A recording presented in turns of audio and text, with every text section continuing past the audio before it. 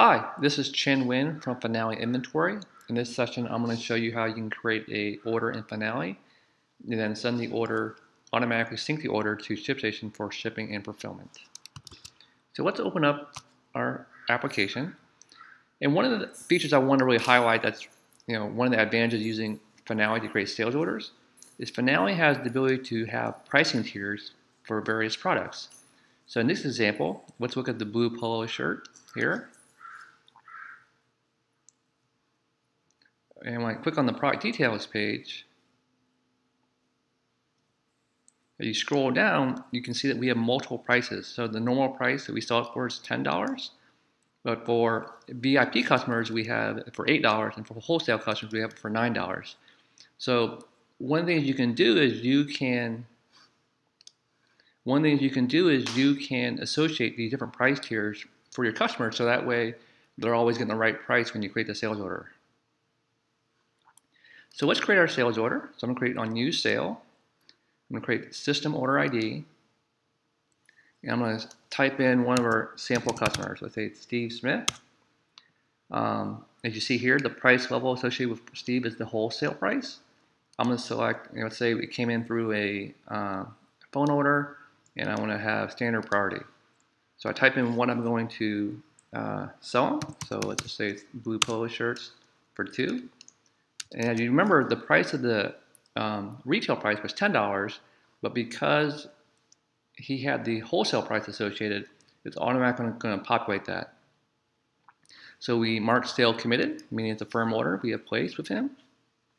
And then what we do is we just have one more operation called sync to ShipStation. Okay? So now Finale is going to automatically sync this order to ShipStation. But let me first review a couple of settings that you should be aware of. So if I go back to Connections and click on the Push Status and Shipment Info to ShipStation, I click on Edit Task Configurations. So I want to highlight 2 additional configurations to customize your account. So one is to associate the mapping between Finale location and ShipStation warehouse.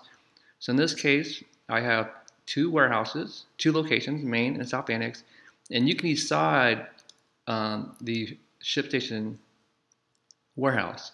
So you can use the default, whatever it is set to in ShipStation default warehouse, or you can actually set it. So in my demo, I have it set to Dayton and South Annex as 2 warehouses that I have in my ShipStation account. So in this case, I have it to default. And then also, when the orders come to ShipStation, you can also assign it to a store. In this case, I can assign it to manual orders, but there's no reason why you couldn't create, for example, a manual store called Finale Inventory, so that way all the orders are basically grouped together in Finale Inventory. Okay? So let me go back to Connections.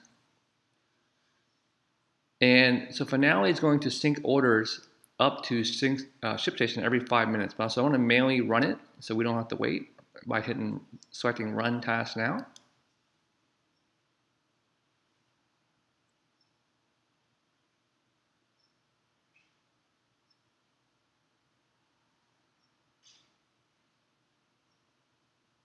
If I click on View Status Log, you have a better sense of what's happening. So I believe this is the order that we created, 14689.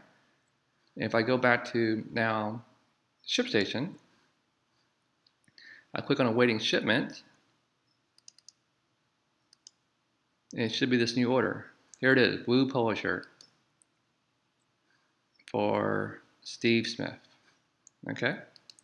So now, this order is in ShipStation, and you would just handle it like every order you have. An order coming from Amazon or eBay, and all you do is you would print the shipping label out. I'm just going to manually sync it or ship it, mark it as shipped, since it's not connected. This account's not connected to a carrier account.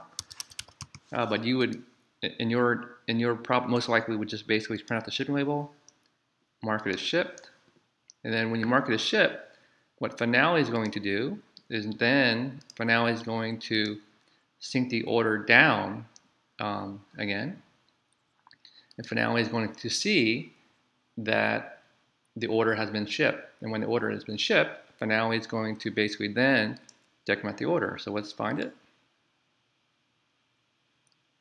So now it says completed. It has a shipment summary. And if we double click on this, what we'll see is we'll click on the shipments tab and we'll see that basically the order was created by me, Finale staff, but then it was shipped on 8/18 from the ShipStation connection through the API. And as you see here, Finale recommended 1 unit from this order. So that's how, that's a brief overview of how you can create a order in Finale and then send it to ShipStation for shipping and fulfillment. If you have any questions, feel free to check our new help center. There's a lot of detailed information on this feature. Or if you have any questions, feel free to email us at service@finaleinventory.com. Thank you.